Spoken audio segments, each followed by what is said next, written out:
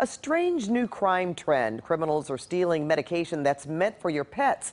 CBS 2 Orange County reporter Stacey Butler is live at Huntington Beach business that was just targeted this morning. Stacey. Yeah, Pat, they've repaired the door, the glass door here behind me, but you can see the spot where the rock went through that door and right into the front counter. The vet here told me in 30 years, he's never seen anything like this. They have a hood on, they have looks to be black gloves on, some type of cardboard box in their hands. When Dr. Andrew Lewis's pet hospital was broken into last month, he couldn't believe what he saw on security tape.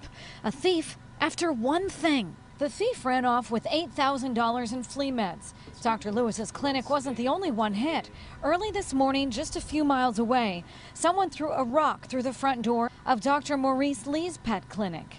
Come here early in the morning, then everything upside down. The thief then jumped behind the counter and stole all the flea meds he could carry. It's happened a lot lately, they say. Customers like Sherry Tajudin saw a post on the burglary on Facebook.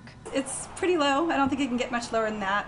Last year in the same area, another veterinarian who runs this vet clinic said a man in a mask cut a hole through the outside of his building, broke into his office where he kept his meds, and stole $30,000 in the flea medications Brevecta and Revolution. Police around the country are seeing more of these flea med thefts. They say it may sound strange, but the meds are so expensive, averaging over $100 a box, that thieves are making a killing selling them possibly on Craigslist or at flea markets for half the price.